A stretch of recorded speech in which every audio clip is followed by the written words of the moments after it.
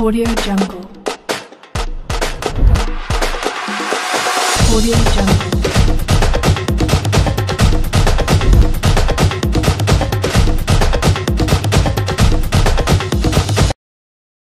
Blood and gold. Italy in Azzurri blue. Building out of the back.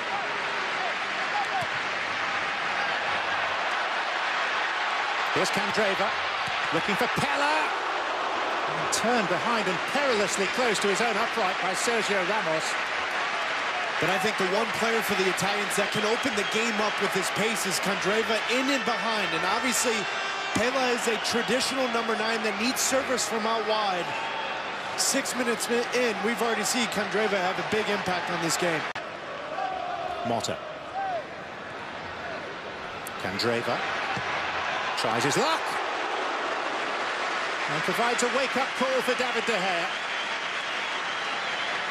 And it's been a good opening 15 minutes from the Italians. They've been very good at getting into transition and getting the ball forward, bypassing the midfield line, and getting Candreva and Pella and Giaccherini going forward.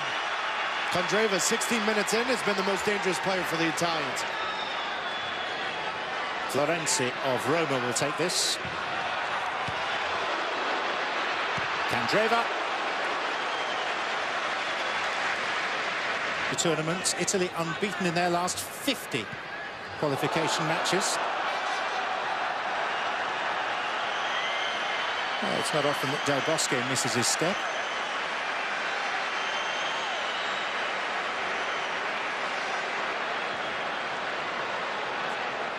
Obstruction, indirect free kick.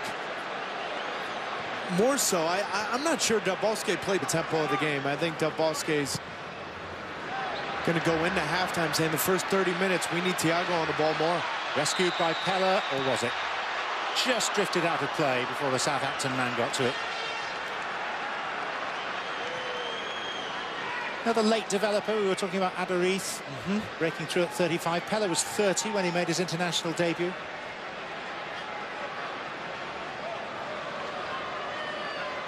But how often have we seen just in history, as goal scorers, it's all about timing.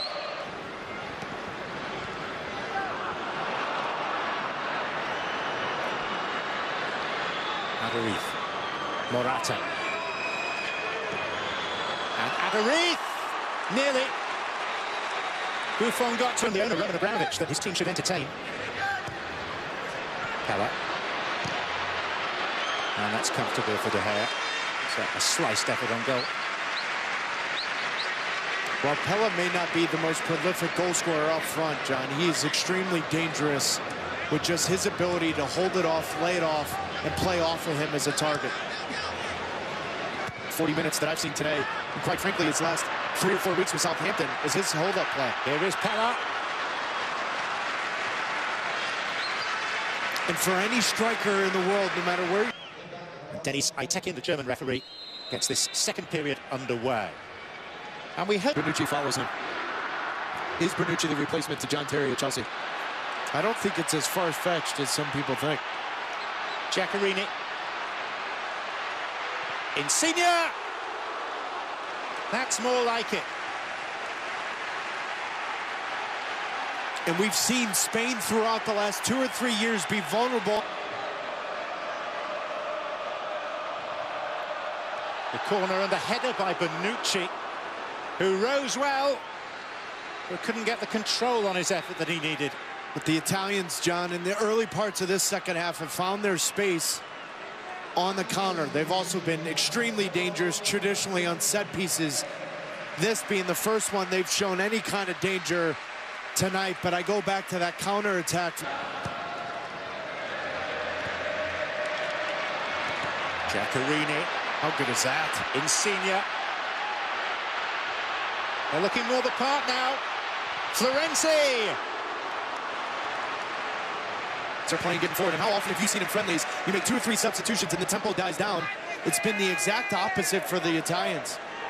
Since Insigne's come into the game, David De Gea has had to come up with 2 or 3 big saves. Well, they fell apart on that salutary day in Salvador. the start of the World Cup against the Dutch. Still in recovery mode. Bernardeschi. Giaccherini. Lovely ball in and a super goal. Lorenzo Insigne tops off the best move of the match. And Italy have the lead against their arch and age-old rivals.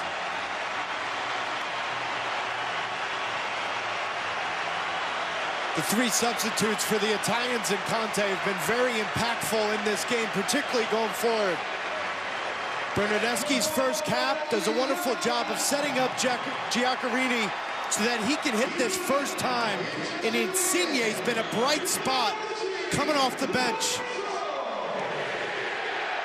Some have questioned whether or not Insigne will have a role at European Championships 10 weeks from now. But his play for Napoli and his play tonight, Conte better call his number. Italians up 1-0. Friendly or no friendly, the challenge has been laid down to the reigning European champions. They dismantled Italy in the final 4 years ago. Here's Fabregas. And it is Aduriz who follows it in. And the 35-year-old accepts the congratulations of his teammates at scoring his first international goal. The lead for Italy lasted 2 minutes. And not often do you see the Italians struggle on set piece. Buffon makes the save, but then it's tracking the runners. And Aduriz over the last 2 seasons in La Liga, in all competitions, at the age of 35, 55+ goals. This is why he's been given the opportunity for his second cap. First one since 2010. Buffon should have done better, but Aduriz in limited opportunities tonight. Insigne, a player of extravagant talent, but of inconsistency too. Insigne wide of a goal that was guarded fairly calmly by David De Gea.